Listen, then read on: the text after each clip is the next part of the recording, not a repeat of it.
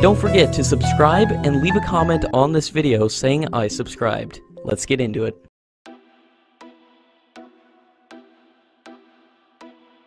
The Defense Research and Development Organization, DRDO, took a step towards the coveted technological goal of achieving hypersonic flight with the launch of a technology validation mission on Wednesday. DRDO Wednesday launched a Technology Demonstrator Vehicle to prove a number of critical technologies for future missions from Dr Abdul Kal Island off the coast of Odisha. The data has been collected and will be analyzed to validate the critical technologies, announced the DRDO. Rockets have long traveled at hypersonic speeds, but they have the advantage of carrying their own oxygen, along with their fuel. Achieving hypersonic flight with an air-breathing engine is the greater challenge. Only Americans, French, Chinese and Australians have managed 10-second hypersonic flights. The DRDO has targeted a 20-second flight.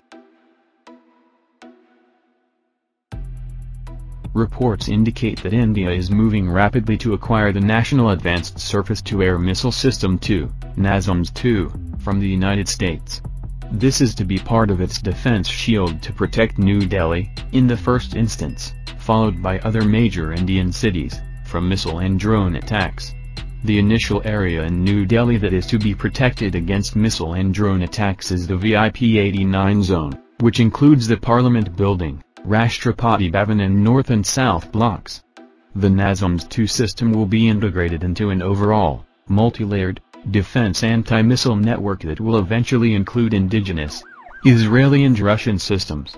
New Delhi's anti-missile defense system will use Russian S400 Triumf missiles as its first layer of defense, these being capable of intercepting incoming missiles at ranges of 120, 200, 250 and 380 kilometers. The second defense layer will use indigenous missile systems, developed by the Defense Research and Development Organization, DRDO. India's advanced air defense and Prithvi missiles, which are currently limited to 1525 and 8100 kilometers respectively, could have their strike ranges extended in future, to become the first layer of defense. The third will use the Barak-8 medium-range missiles that were jointly developed by India and Israel. The NASAMS-2 system would form the innermost layer of defense and will help in preventing 9/11 type attacks on Delhi. For an aircraft that is facing numerous technical challenges despite years of development and operational capability, the F-35 has become something of a sensation in India.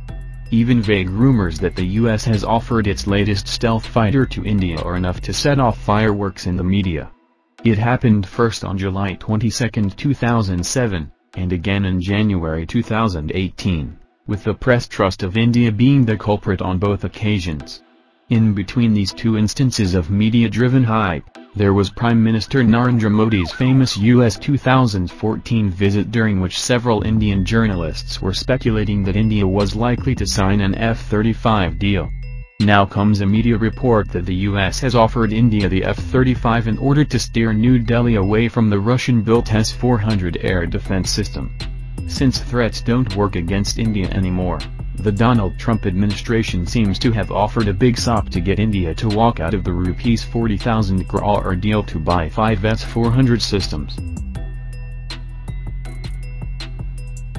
In a path-breaking attempt, India on Wednesday conducted first test of Hypersonic Technology Demonstrator Vehicle, HTDV, from a defense test facility off Odisha coast, setting the perfect ground for development of long-range cruise missiles.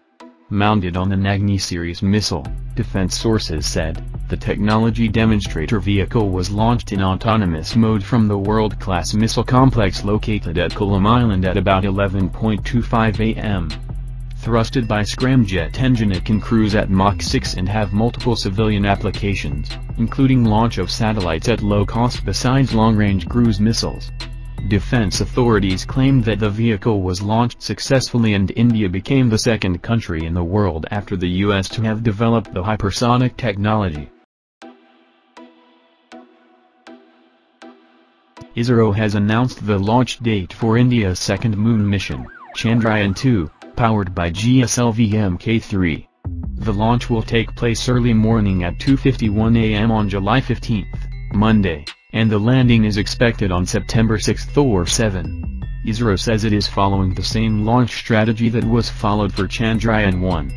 We are expecting to find water. We never left any stone unturned and we've conducted thousands of tests, says ISRO. The space agency also revealed that one rover wheel will have Ashika chakra and the rover and lander will have the tricolor. Episode के लिए इतना ही। अगर इस video को लेकर आपका कोई सुझाव या सजेशंस हो तो उसे कमेंट सेक्शन में शेयर जरूर करें। अगर आपने इस वीडियो को लाइक और शेयर नहीं किया है तो इसे लाइक और शेयर करें और चैनल को सब्सक्राइब करना ना भूलें।